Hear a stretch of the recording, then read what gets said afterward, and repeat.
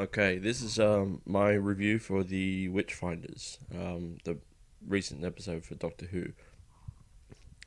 Overall thoughts of the episode. I had high hopes for this episode with the whole historical factor of this episode. The last two historical episodes of Doctor Who were quite well done. This one to me felt more forgettable than it did anything else. Two characters I thought that stood out the most in this story were Graham, yet again, obviously, and Alan Cumming playing King James, which I thought he was just brilliant. Why hasn't he been in Doctor Who before? Perfect character actor, obviously.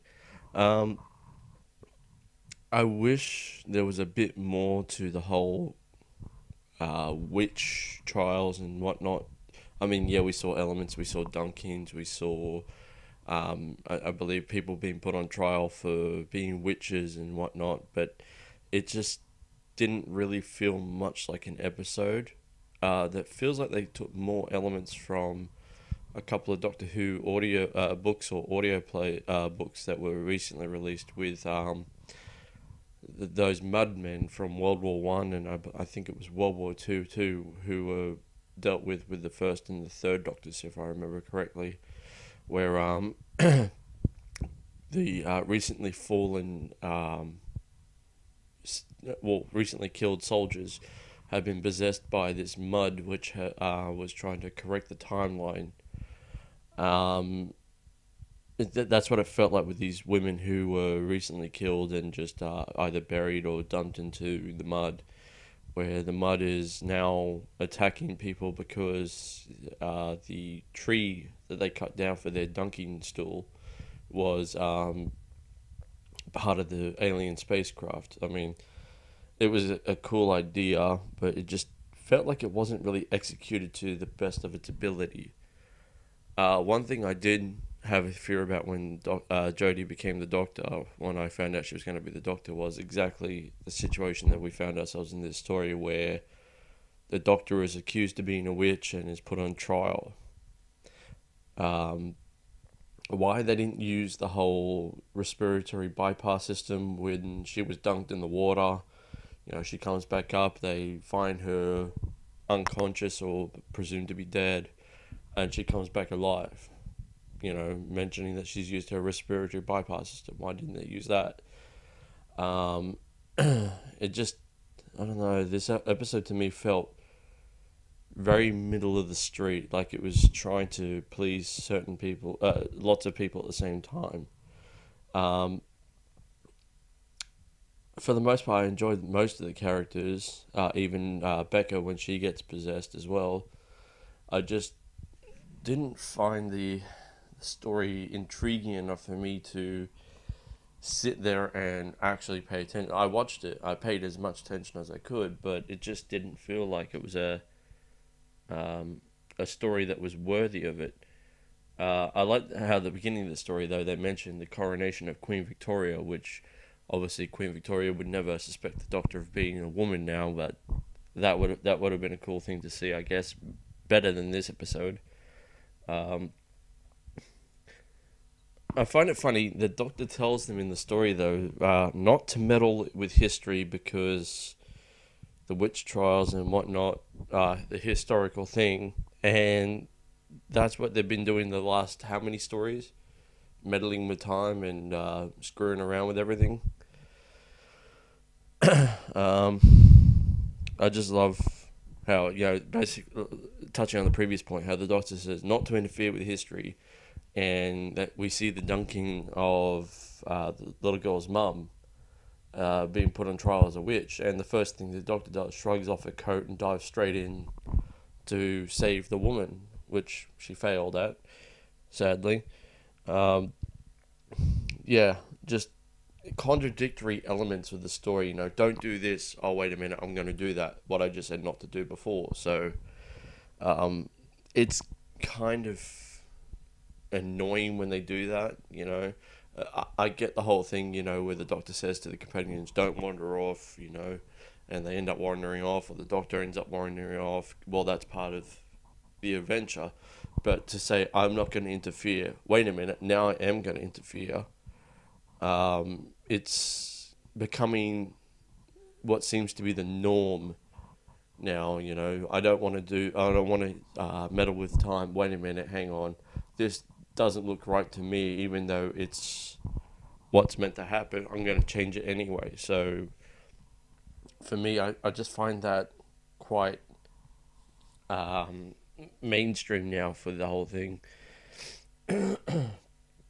I like the part where Becca, the woman in charge of the witch trials and whatnot, when she's walking along in her red and black dress, to me she kind of reminded me of the Queen of Hearts from Alice in Wonderland.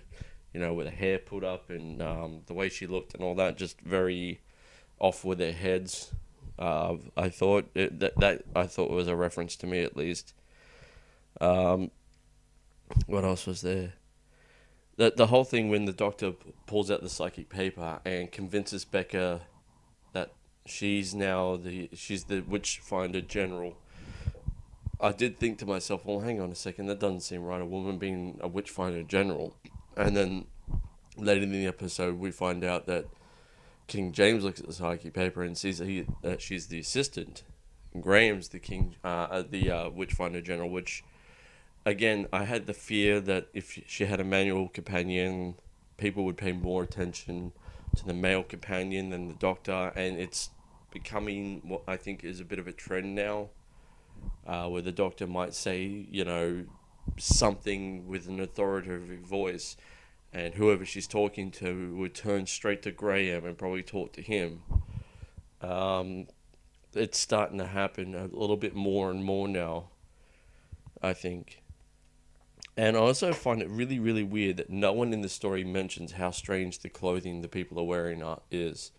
The Doctor and the friends, in air quotes, how their clothes are so strange and different to what everyone else is wearing. No one mentions that. Usually, when they travel to a different time period in previous seasons, they change their clothes sometimes to match the time period. So I don't know why they didn't do that for this one. Also, with the Doctor mentioning that she does not believe in the devil. Well, remember in Satan's Pit where the 10th Doctor encountered a giant demon or demon-like creature that believed itself to be the devil. So, in a way, kind of, sort of, the Doctor has met the devil, which I thought was a little bit of a continuity error there, personally. What else was there? I'm just looking at my notes, sorry.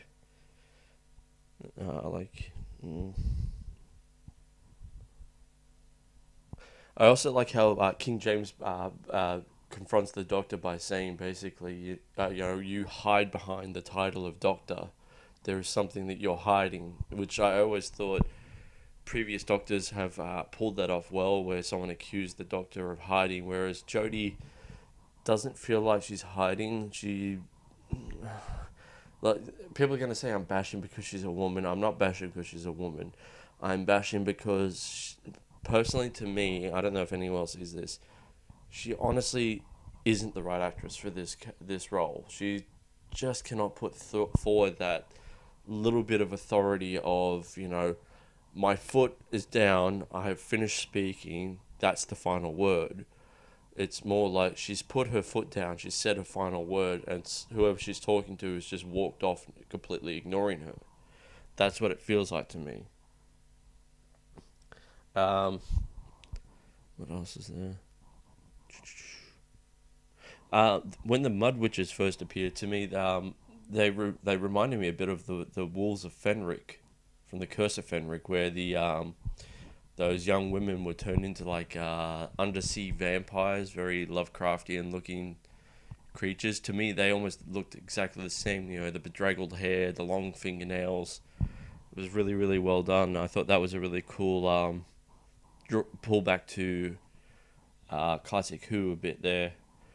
The Morax face that Becca eventually gets is really hard to look at, not because of how good the effects on the face look. It's the fact that the face was undulating constantly in certain areas. You look at it and you go, that is just so uneasy to watch. I almost got like motion sickness just looking at the face. I don't know if that was meant to be like it's something under her skin or her skin is just rippling, but to me it just was a very hard to look at scene whenever her alien Morax face for Becca came into shot on screen. And I'm actually quite surprised this episode wrapped up very quickly. How quick the whole thing just ended. You know, the alien threat just seems to show up, what, 3/4 of the way through the episode, and then instantly they've got the solution, and they wrap it up within that last quarter of the episode. For the most part, the aliens technically didn't really show up. All we saw was what we believe to be natural historical events unfolding, and people are going to say that's the whole shock horror twisting of aliens being there and all that. And honestly, yeah, okay, the aliens being there was a little bit of a twist to see, but it was just wrapped up so quickly. If they gave a little sprinkle here and there of aliens and whatnot being involved, just the slightest amount, you know, it might have given more weight and gravity to how quick the resolution for the threat was. To me, it just seemed like, okay, witches, bang, aliens, roll in credits, and it just didn't seem right to me. It felt very disjointed. Uh, yeah, very middle of the road for me. It could have been a brilliant episode if it was nothing but historical, pure historical. You know, they're there to see the events that happen. Um, yeah, I get that supposedly this place gets wiped out of the records by King James, the area, and that's why no one from modern history has learned about that event and what happened there and all that. It's understandable. Even the Doctor doesn't know about it, but just to have uh, this whole situation with the aliens in the last bit of the episode, if it was more historical, and you know the companions get embroiled into it, and the Doctor gets embroiled into it, where they're all accused of being witches, and they've got to try and get their way out of it. That to me would have been a better episode rather than oh no, witch trials. The Doctor is accused of being a witch. Oh wait a minute, they're not witches, they're aliens, and so on and so forth. It just could have been so much better. A good example that comes to mind is I was watching recently an episode of DC's Legends of Tomorrow, where they had a similar thing with a witch trial, and there were witches and whatnot involved, but it wasn't what you thought it to be. It was a magical fairy godmother, which I thought was a really cool twist of that. Instead of being, it was like hinted at throughout the entire of the episode. Whereas with this, for Doctor Who, it was all supposedly, this is heavily witches. No, hang on a second. It's these alien mud creatures. We've defeated them with a piece of their own ship. Roll credits. So, I know I'm rambling, but this episode, it's really hard to pick points of this story that were overly noteworthy to speak about. It was just very, very pedestrian, very middle of the road. Gonna have to give it a 5 out of 10. The only reason why is it's a 5 out of 10 is because, like I said, Alan Cumming, brilliant actor. He played the role awesomely, and the whole Graham thing. Honestly, he is literally saving every episode that's really bad so far for me, because he's a brilliant actor. He seems to be the heart a little bit of this team. He gives the wisdom and the knowledge to each character of the TARDIS team, or any side characters for those stories that they happen to be in, where he mentions the hardness of life and how he keeps going on and so on and so forth. Honestly, he is the heart of the show. I hope he does not die or whatever by the end of the series, because he is really a good character, and I'm enjoying his progression as a character.